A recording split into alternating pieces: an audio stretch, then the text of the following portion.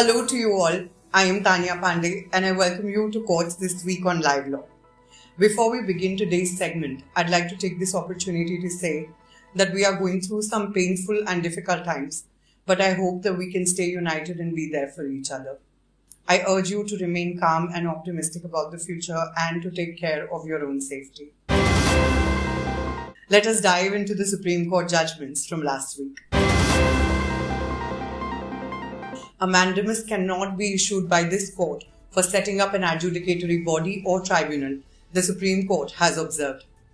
The petitioners had sought a direction to set up an independent tribunal comprising of retired High Court judges who can look into the claims of each parish church to determine which faction or denomination must have control over each such church. They also sought a direction to the said tribunal to hand over the management of concerned church to the denomination constituting majority, or in the alternative, to partition all disputed churches and their properties equitably. While dismissing the writ petition, the bench of Justices D.Y. Chandrachud and M.R. Shah observed that having due regard to the provisions of Articles 245 and 246 of the Constitution, no such mandamus can be issued by the court. Can a state, in the name of cooperative federalism, enact a legislation under the concurrent list to occupy the same field that the Parliament has occupied? Asked Justice D.Y. Chandrachud. The bench of Justices Chandrachud and M.R. Shah was hearing the plea filed by the Forum for People's Collective Efforts, an umbrella home buyers association, challenging the constitutional validity of West Bengal Housing Industry Regulations Act 2017, which is more or less identical to the centre's RERA. In the last hearing, Justice Chandrachud had expressed that it was baffling why a state would make an act exactly similar to the central law. Justice Chandrachud propounded an interesting theory as regards the purport of a state government in essentially reenacting the provisions of a central act as a state legislation, if it could be to denude the Government of India of its authority under Article 256 over the state. The Supreme Court on 20th April stayed the Allahabad High Court's judgment, which directed the Uttar Pradesh government to impose lockdown in 5 cities of Prayagraj, Lucknow, Kanpur, Varanasi and Gorakhpur till April 26th in view of the COVID-19 pandemic. The Allahabad High Court had passed the judgment in a suo motu PIL after making scathing observations against the UP government for not taking adequate preparatory measures to deal with the second wave of the pandemic. The UP government, however, refused to impose the lockdown in the 5 cities as directed by the High Court. A division bench of Justices Siddharth Verma and Ajit Kumar of the High Court narrated the grim situation of the healthcare system in major cities of the state and said that a lockdown was absolutely essential to ensure that the situation was not going completely out of hand. The Supreme Court has posted the matter after 2 weeks and has sought a report from the UP government on the steps taken by it in relation to the COVID-19 pandemic. Expressing grave concerns at the mounting vacancies of High Court judges, the Supreme Court has emphasized that the central government should proceed to make appointments immediately after the Supreme Court Collegium has cleared the names. If the government has any reservation over the Collegium recommendations, it should send back the names with specific reasons for reservations. Once the Supreme Court Collegium reiterates the names, the centre should make the appointment within 3 to 4 weeks of such reiteration.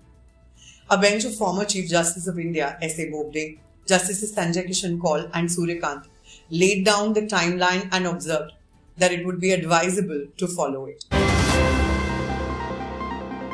The Supreme Court has held that the power of provisional attachment of property of the taxable person under GST laws must be strictly construed, being a draconian power, and that the same should be exercised only on the basis of tangible material.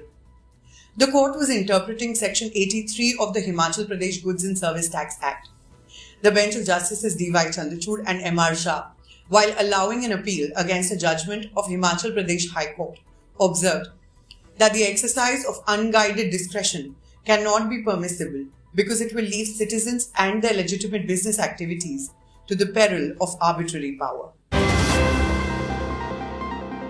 consent of parties cannot obviate the duty of the High Court to indicate its reasons why it has either granted or refused bail, the Supreme Court has observed. The bench of Justices D.Y. Chandrachud and M.R. Shah observed that a court granting bail cannot obviate its duty to apply a judicial mind and to record reasons, brief as they may be, for the purpose of deciding whether or not to grant bail. The top court, setting aside the orders of the High Court of Gujarat, granting bail under Section 439 of the Code of Criminal Procedure to 6 murder accused who were arrested for their alleged involvement in 5 homicidal deaths. In the order granting bail, the High Court had recorded that learned advocates appearing on behalf of the respective parties do not press for further reasoned order. Disapproving of such approach, the bench observed that if this was a euphemism for not recording adequate reasons, this kind of a formula could not shield the order from judicial scrutiny. The Supreme Court has directed the High Courts to adopt the draft rules of criminal practice, which have been prepared by Amici Curiae, Senior Advocates R. Basant, Siddharth Luthra and Advocate K. Parmeshwar, within a period of 6 months. The High Courts shall take expeditious steps to adopt the said draft rules and ensure that existing rules are suitably modified within a period of 6 months, the Supreme Court has ordered. The court further directed the Union Government and the State Government to make consequential amendments to police rules within a period of 6 months. The power under Section 482 of the Code of Criminal Procedure cannot be used to overlook the undermining of a statutory dictate, the Supreme Court has observed. In this case, the High Court allowed an interlocutory application filed by a company claiming to be an operational creditor to allow it to operate its bank account maintained with the ICICI Bank and to unfreeze the bank account of its creditors over which the lien has been created and the accounts frozen pursuant to the lodging of an FIR by the interim resolution professional. Before the Apex Court, the IRP contended that the whole purpose of the moratorium would be defeated if members of the previous management of the corporate debtor are left free to transfer the funds of the corporate debtor. The court noted that after a resolution professional is appointed, it is for him to conduct the resolution process and manage the operations, though he is bound to seek prior approval of the Committee of Creditors in certain matters. The court noted that in this case, moratorium was declared and the assets of the company would include the amounts lying to credit in the bank accounts.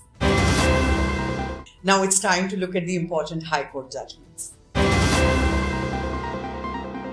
The Supreme Court has held that parties to a contract who are Indian nationals or companies incorporated in India can choose a forum for arbitration outside India.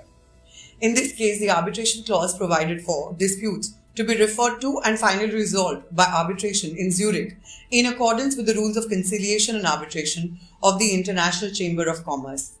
Eventually, when the dispute was referred to arbitration before the International Chamber of Commerce, one of the parties filed a preliminary application challenging the jurisdiction of the arbitrator on the ground that 2 Indian parties could not have chosen a foreign seat of arbitration.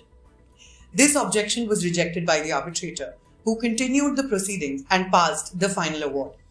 The successful party filed enforcement proceedings under Section 47 and 49 of the Arbitration Act before the High Court of Gujarat. The Supreme Court disposed of the appeal, upholding the judgment of the Gujarat High Court.